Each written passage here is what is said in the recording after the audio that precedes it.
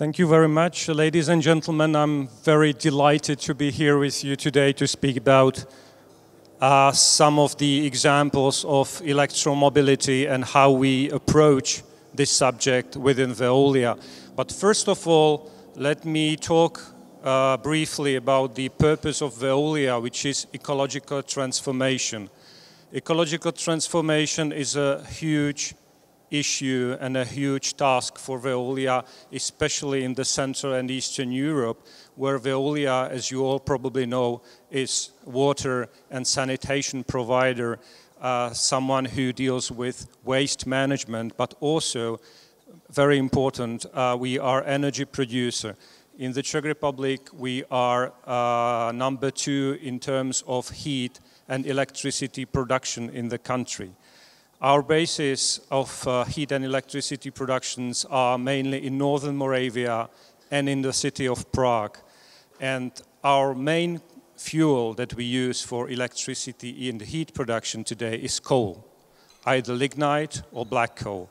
So as Veolia decided to go away from coal as part of its ecological transformation by 2030, we have started our transformation program in our power plants in order to switch from coal to other fuels, possibly carbon neutral fuels. So just to give you some examples of what we've done and what we aim to do in our power plants in terms of electricity and heat production. We in smaller cities, when we have district heating networks that are not too large, so the energy consumed for heat production and electricity production is not enormous, we try to switch to renewables. Renewables, basically in the district heating network and electricity production, is biomass. This is the case of the town of Frýdek-Místek already, where we have 60% of biomass that we use for production of heat and electricity, and we will go to 100% next year. In the city of Karviná, we partly switched to from coal to gas, but more importantly, we plan to build a new multi-fuel boiler that will help us to burn non-recyclable waste, municipal waste. So all the waste that has been already recycled and reused, so what is left that cannot be reused or recycled will be burned in this multi-fuel boiler. This is also the case of the town of Olomouc and Přerov, where we switch from coal to gas and to this municipal waste. So basically we have several ways to switch from coal to more friendly, less carbon intensive fuels. The most easy and the most used at this time is natural gas. But as we already heard, this is just a transition fuel to be used for electricity and heat production. So we use it and we approach natural gas as a transition fuel, even though for large district heating networks and large electricity production facilities, such as in Prague or in Ostrava, this is a necessity today. We don't have any other solutions. But we want to mix it with some renewables, biomass, use of heat, residual heat, for instance, from the water treatment plant in Prague. There is a huge project to use the residual heat of the water treatment plant in Prague to inject the heat using heat pumps into the district heating network.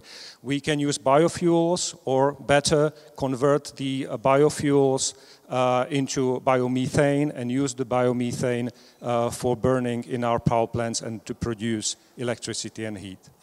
We have also 3 interesting projects, 2 in Moravia, 1 in Western Bohemia, of production of hydrogen.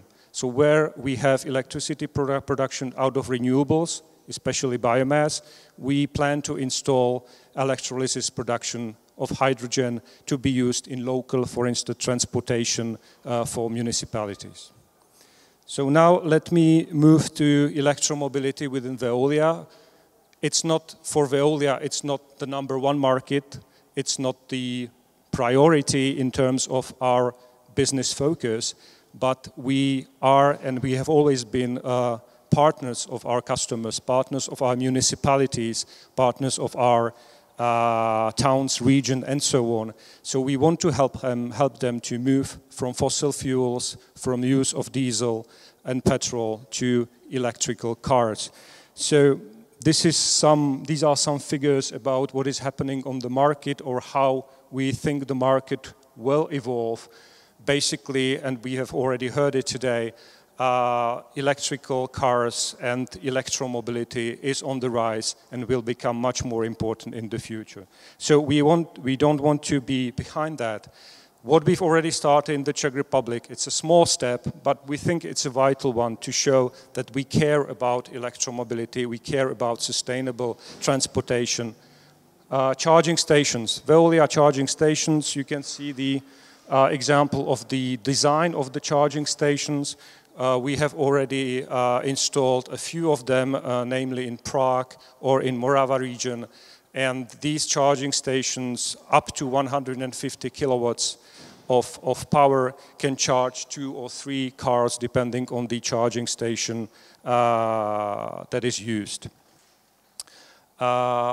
This is something that we want to help our partners, municipalities, to develop and to improve the electromobility. So we install it at our cost. We sell electricity that is used for charging the cars. A case study from Prague, a shopping center, a small one, which is called Retail Park Bucharova. What we did here, we installed photovoltaic panels on the roof, 150 kilowatts peak of photovoltaic panels on the roof of the shopping center. We installed 150 kilowatts battery for electricity storage in the shopping center, and at the same time we installed the car charger for the shopping park. So basically the electricity that is produced from photovoltaic panels is stored in the battery and is also used for this charging station to help cars charge with green electricity coming from the sun. It's a very nice example, very well engineered in terms of overall capacity of electricity connection needed. So there is a management system that controls how much electricity is used, whether there is a peak capacity that is overpassed or not during the day, using the batteries that help us to manage the overall electricity consumption of the retail park. And my last slide. A good practice from our colleagues from France or from international, as an international achievement of Veolia, a consortium or a common project between Veolia, Solvay and Renault in France, a project that will help, that will bring the expertise of Solvay, the expertise of Veolia with recycling, and obviously Renault as an automobile producer.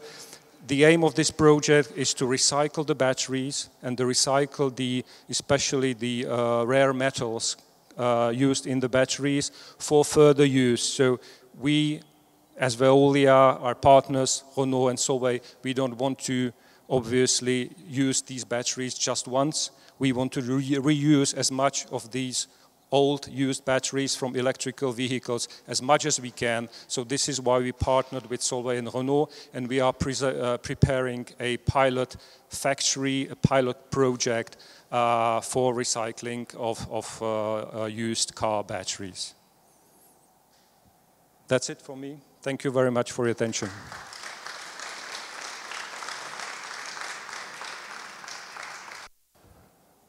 Ladies and gentlemen, good morning. My name is Jan Karsten and I'm the General Manager of Equans.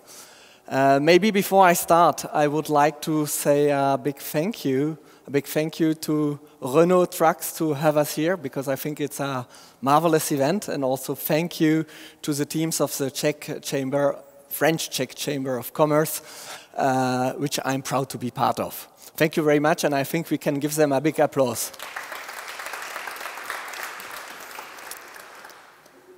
Okay, let me please introduce very quickly Equans. Equans is the new brand of the ENGIE Group, specialized in technical services. We are today in 17 countries and we count 74,000 people. What we do in Czech Republic is much smaller in scale.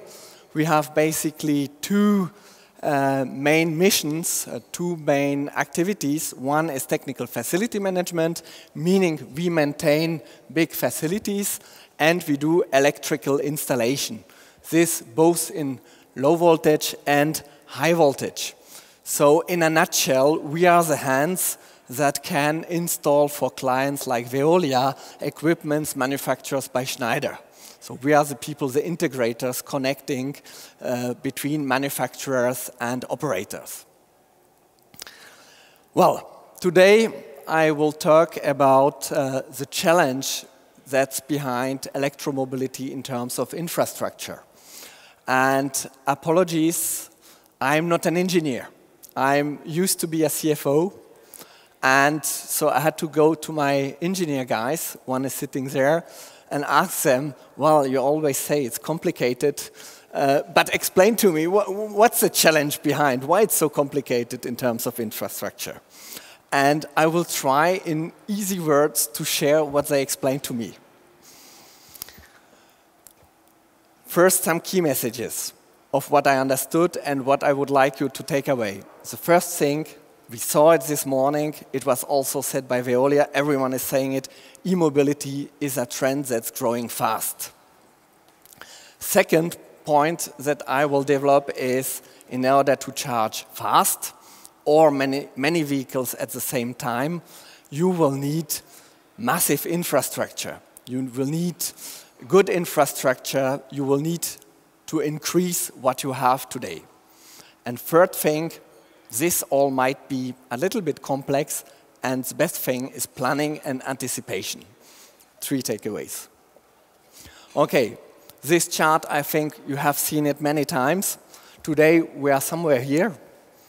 And within 10 years, we will be here, which means we will go from 2 million vehicles sold in the European Union that are electric to something between 33 to 40 million vehicles sold, which is a factor times 20, if I'm not mistaken. And also the share of electric vehicles will increase a lot. So first takeaway, we are at the beginning of a trend. We are here, and it's growing exponentially. Now, let's talk about some fundamentals of e-mobility. Today, we distinguish 2 types of chargers, so-called AC chargers and so-called DC chargers, direct current, alternating current. DC chargers are also the so-called fast chargers, whereas AC chargers are known as slow chargers. That's why, I asked my technicians. Well, it's very easy, because when you charge a battery, you need to charge it with direct current. When you plug your car into an AC charger, the conversion to direct current takes place in the battery. So if you want to put more power in the charging system, it's better to do the conversion from AC to DC outside and directly plug DC in the car, and so the car doesn't have to carry all this infrastructure. It's as simple as this. Now some examples, I think everyone has seen it already. What's interesting here for the high power charge, that usually the equipments are in 2 parts. There's a so-called power unit, and that's where the electrical conversion from AC to DC takes place. It's kind of the technical back office. And then there are so-called satellite units, which basically it's a user interface when the consumer comes and plugs his car. Well, now, more interestingly, charging times. I will try to... Can you see the screen? If not, I will try to explain. This matrix gives you charging times in function of average battery size. So we start here at 50 kilowatt hours to 300 kilowatt hours, which is something that can be found in trucks and buses. And here, the power output of the charging station. The blue area here is where you are able to charge your car from 20% of battery size to 80% of battery size in less than an hour. And the takeaway, what I would like you to get a feeling for is that here, these figures, you really need massive power. That's why I put here an example from the old world to make you a comparison. 350 kV, that's 475 horsepower, that's a Porsche running full speed. So if you want to charge 350 kV, imagine the Porsche running full speed. That's what you have to take away. So to charge fast, and it works also if you want to charge slowly a lot of vehicles, because you simply multiply the power that you use by the number of vehicles, you need massive power and you need robust infrastructure. Also, that's why you now easily understand why we will go from this old habit, which is that we fuel our tank when it's empty, to a new habit where we will charge whenever it's possible, simply because it's slower than fueling our car. Well, this one is a bit complicated, but I think it's really worth you understand it. That's a scheme how the electrical grid works here in Czech Republic, and it's approximately the same in all geographies, in Europe at least. We produce electricity, then there is a step-up transformer that converts electricity to high voltage, around 400 kilovolts, then it's transformed down to 110, and then it arrives in an urban area. And here it is transformed to 22. And here in Prague you have a network that's underground that's 22 kilovolt. When you build apartment buildings, flats, whatever, you in these neighborhoods, you build little trafo stations that will convert this 22 kilovolt down to 400 three-phase current, and that's basically what you have everywhere in your flats, in apartment rooms, etc. And here, keep in mind this trafo station is approximately as big as a half container. We will come back to it in the example that I will give to you in a minute. So, let's look at the example. Imagine we are here together, a logistic company, and we think we need one fast charger, 150 kilowatt, and 10 slow chargers, 11 kilowatt each. So what do we need? We need 260 kilowatt. Now, remember this little kiosk, this little trafo station in your neighborhood. This has a maximum available capacity of 500. Okay? Now you can say 260, 500, okay, I'm good, I'm fine. But you are not alone. There are already people connected. There are your competitors. There are people that anticipate more than you, which means you will have to build one on purpose for your project if you want to charge massively or if you want to charge fast. To install this, what will you need? You will need design and you will need permitting. In case you have to lay cables across land that's not yours, you will need authorizations from the landlords and you will need to discuss with the grid. Therefore, my third takeaway, it can be complex, sometimes bureaucratic, and it takes time. So, let's conclude. And I will try not to be in front of the conclusion. The trend is here. We have seen the curve. We have also seen that if you want to charge a lot of cars, or if you want to charge them fast, you need strong infrastructure and you need to improve it. So, in order to be ready, what you have to do? Analyze what you need and the utilization you foresee. Look at your available infrastructure. What do you have in your neighborhood? How looks the kiosk with the trafo station? And then build the plan. Thank you very much.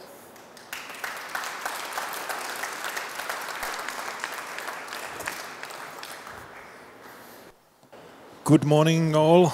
My name is Vladimír Tichý. I'm a country manager of Schneider Electric, and I have an expert with me. I'm not as brave as Jan Karsten. I'm going to only introduce the topic because Martin Kavan is our partner, of Schneider Electric for e-mobility solutions. For the opening, the most frequent words I hear from the morning is energy and electric. Mission of Schneider Electric is energy management, and I always try to simplify what we do in a way what we don't do. We don't do anything which consume energy, and we don't do anything which generate energy, but we do everything in between. We call it energy management, and our mission is to make sure that life is on, making sure that the energy is sustainable, the energy is reliable, and the energy is safe. Today we're going to talk about real examples of smart infrastructure, because what I personally see as a big challenge, we tackle the technology, but we have to tackle it smart way, tackling, enabling through digitization, because that's the only way how to make sure that infrastructure can sustain the massive trends our predecessor speakers were talking about. So with that, I hand over to Martin, and we're going to hear about some real examples we try to execute on the daily basis. Okay, thank you. Okay, electromobility is not a change of combustion engine to electric engine. It's a more complicated thing. It's about the change of system of production of electricity, mainly from renewable sources. It's about the charging infrastructure. It's not only change the cars from the gas to the electric. It's more sophisticated things and more complicated. This is habit of typical guy who using electric cars. Mostly they charge at home, about this 60–50%, and are in workplace, commercial facilities, and public station. Previous speaker talked about public charging. I will put in details the others. At home you can see on the graphs typical charging at home, mostly during the night, on the morning. Per day you are in the work, you are in the public place, you are in the commercial. You don't need a charging at home. You need a charging at workplace, in the public place. For charging at home, you don't need a big charger. For you, it's enough 3.6 kilowatt or maximum 11 kilowatt. It's enough because you have plenty of time to charging during the night. Charging for public. If you look on Czech Republic, in Czech Republic it's now about 1,200 public charging station. In Europe, mostly in 70% in charging station is 3 countries, Netherlands, Germany, and France. If you look on the maps, you can see a wonderful place in the Czech Republic without charging station. I think it's this picture that's very show where we are and how long way is in front of us to be like, for example, France or Germany.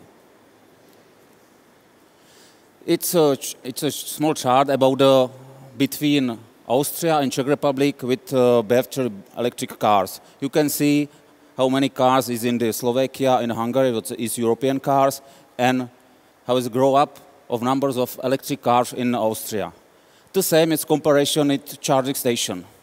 You can see Czech Republic, Hungary, Slovakia. You can see Austria. It's a similar country with maybe similar of people, but with similar, and we have the same history. We was in Empire, Hungary Empire. It means we have the same culture. We are very the same, but if you look on electricity, we are 7 years late. In company, if you would like to car charging in company, you need energy. It's the first thing what you need if you would like to change from the combustion car to electric cars. You need energy. If you haven't got this energy, you cannot do anything. One solution for this is a microgrid. I will explain later. It's a system which manage of energy. You can make energy from stable sources and after manage all together. Another thing is commercial charging in offices, in the school, in the car park, and etc.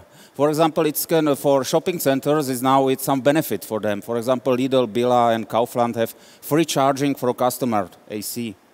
You can see on the Bila or sometimes some column of cars which would like to charging by free.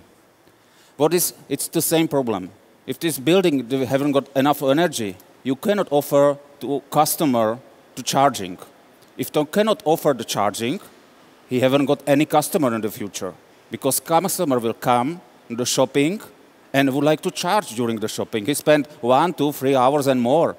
It means we don't need it fast charger in the shopping. It's enough 20 kilowatts or 11 kilowatt charger. We don't need fast in 20, 50 minutes, because we spend there more time, not minutes, but hours. Now I show you a short video about the future.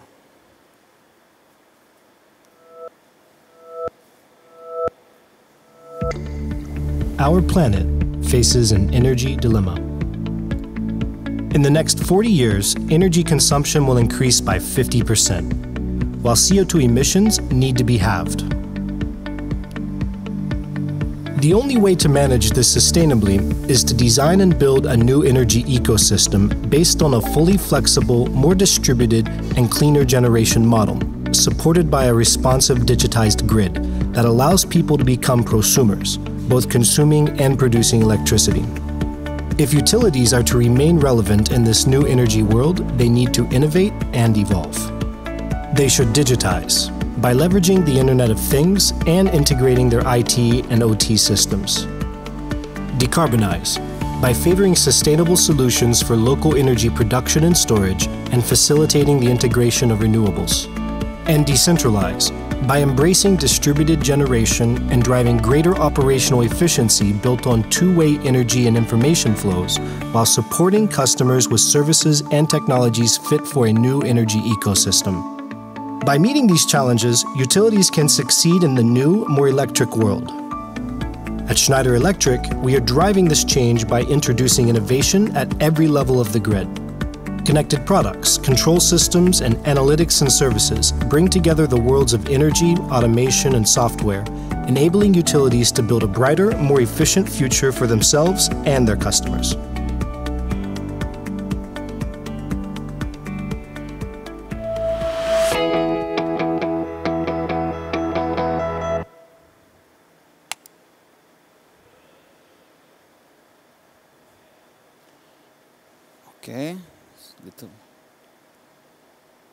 Okay, it was a short video about our future, that we have to diversification of the sources of energy, we have to use more sustainable sources, and we have to decentralize of this. Microgrid. Microgrid is a system of management of use of energy, of production of energy, and storage of energy in most effective way. How it works, I will show in short video. But in future, all buildings should have solar panel on the roof. We have battery storage. We have management of this in one functional things. Now, short video about this, and after I will explain how it works. Everybody knows what a power grid is, but what about a microgrid? A microgrid is a group of interconnected loads and generation sources, such as solar and battery storage, that are connected to, but can operate independently of, the main electrical grid. The beauty of a microgrid is that it can provide resilience when the grid is lost, but can also provide energy efficiency and financial benefits when connected to the main grid. With EcoStruxure microgrid technology, you can easily optimize the best times to consume, produce, store, and sell energy.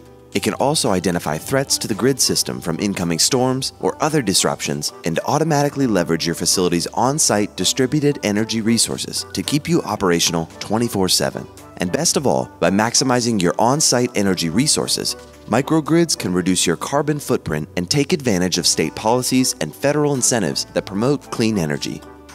Microgrids can be a powerful addition to your energy system if you have or are considering adding distributed energy resources. If energy resilience is critical to your business, or if you operate in an area with high energy rates, or your region offers attractive financial incentives. Owning a microgrid or paying for a microgrid up front doesn't make sense for everybody. But we have good news. Together with strategic partners, Schneider Electric delivers energy as a service, an innovative business model that allows you to unlock the benefits of a microgrid without any upfront capital.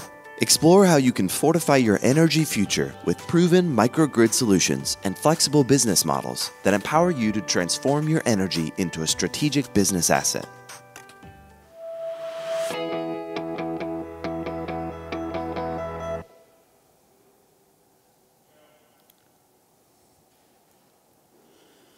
This is the most important things on the microgrid. It's a EMA, it's a EcoStruxure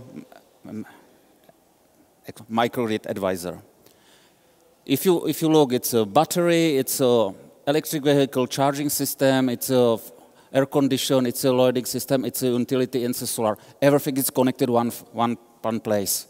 It's a brain of the system. This brain can use autopilot. It's some artificial intelligence. If you 14 days works for example, in the building, he check all in the input from all of these things and find best solution, most effective solution for your building. You don't have to program and spend months and months and some evolution of programs. It's do by itself. This is the big advantage of this system. You don't have to use some very expensive programmer. You only push the button and do everything automatically.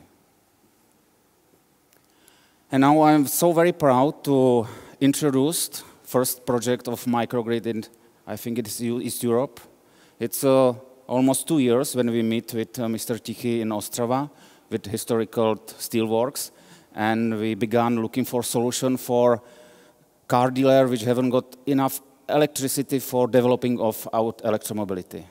And after 2 years of preparation and looking for solution, we find it, and I would like to introduce it's first dealer with microgrid.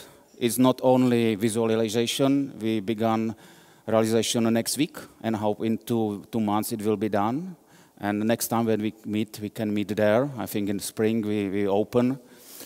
It's included a solar power station with 110 kilowatt peak, battery storage 125 kilowatts, carport. It's a car parking with covering with solar panels, for 20 cars with 10 of chargers.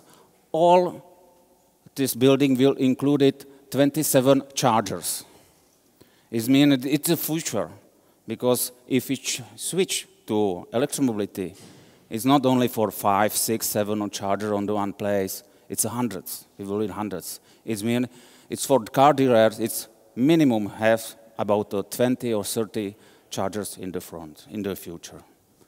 And that's all. That's the future, and that's it's also what's we done today.